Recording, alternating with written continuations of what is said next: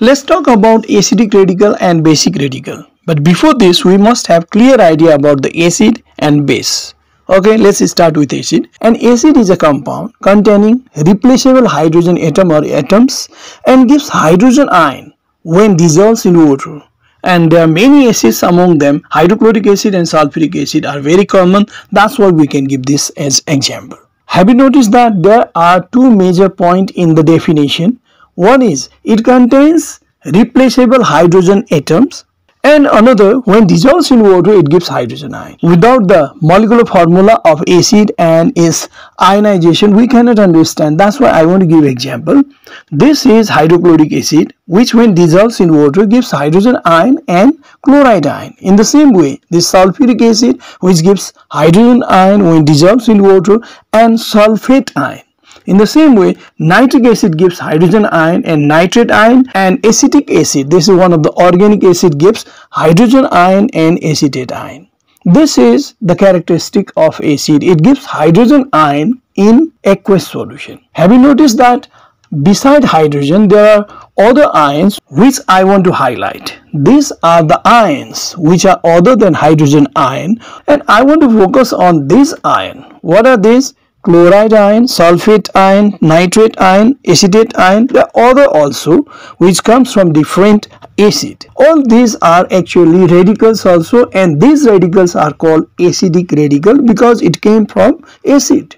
So we can define acid radical like this. A radical came from an acid in the molecule of salt is called acidic radical. This chloride ion, sulfate ion, nitrate ion, acetate ion, etc. are the radicals. These are also called radicals, and these radicals came from acid. That's why they are called acidic radical. Now let's talk about base also and basic radical also. What is base? Metallic oxide, hydroxide and ammonium hydroxide are bases which reacts with acid to form salt and water only. When an acid reacts with base, then they form just the salt and water, nothing other than these two products. If a base dissolves in water, then it gives hydroxyl ion. Just for example, sodium hydroxide is a base. When dissolves in water, it gives hydroxyl ion. Potassium hydroxide is a base which when dissolves in water, it gives hydroxyl ion.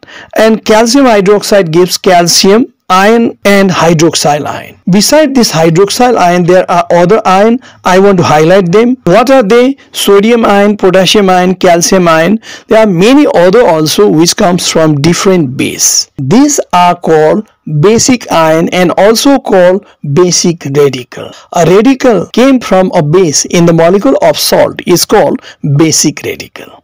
Okay, these are the basic radical. Sodium, potassium, calcium, when forms ion, they are called basic radical. How can we understand acidic radical and basic radical very clearly? These are basic radical and these are acidic radical. When a basic radical combines with acidic radical, then they form salt. When sodium combines with chlorine, then what it forms? Sodium chloride. This is a salt. In the same way, when potassium combines with sulfate, potassium sulfate. If potassium combines with chlorine, then potassium chloride. If calcium radical combines with nitrate radical, then they form calcium nitrate. These are the compounds which are formed by the reaction of acid and base, but acidic radical combines with basic radical to form a salt. In the same way, when sodium radical combines with acetate radical, it forms sodium acetate. In all these compounds, one of them is acidic radical, another is basic radical. Look at the first radical is always basic because they comes from base, and the second radical which combines with the first is always acidic radical because they comes from acid. But in this case, first radical is acidic radical and second radical is basic radical. This is a little different than other. Okay, I think I told you very clear about the acidic radical and basic radical, and combination of acidic and basic radical forms salt. Let's stop the class. We'll meet in another class with some another matter.